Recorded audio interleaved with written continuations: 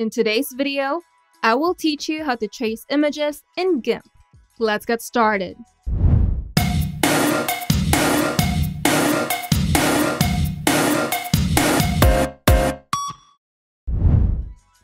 To trace an image in Gimp, first, you need to open up your source image. Once it's open, you will not only see it on the canvas, but you will also see it as its own layer on the Layers panel. The default location of the Layers panel is on the lower right side of the editor. If the Layer panel is hidden, you can simply go to the menu bar, Windows, Dockable Dialogues, and select Layers. Or simply use the shortcut key Ctrl-L. Gimp has one layer listed in Layers panel, which is labeled using the file name of your original picture. Now, go to the bottom of the Layers panel and click the Create New Layer icon, or simply use the shortcut key Shift-Ctrl-N. Once the Create New Layer dialog box is open, you might get overwhelmed with the number of parameters that you can change. But don't worry, you only need to make sure that the Mode option is set to Normal and the Fill With option is set to Transparency. This is optional, but to organize your layers, especially if you're working on multiple layers of sketches, you can change the layer name and even set its color tag. Now, once you're satisfied with the layer attributes, you can now click OK and make sure that the tracing layer is selected before we trace the image.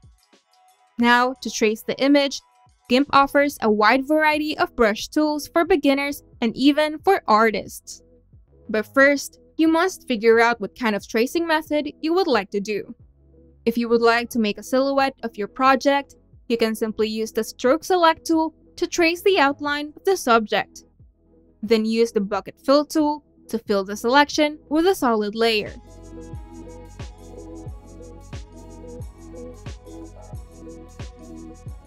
But if you would like to sketch out your subject, you can use the brush tools. For beginners, you can simply use the Paintbrush tool as it is the easiest brush to use and you can easily customize the brush that you're using.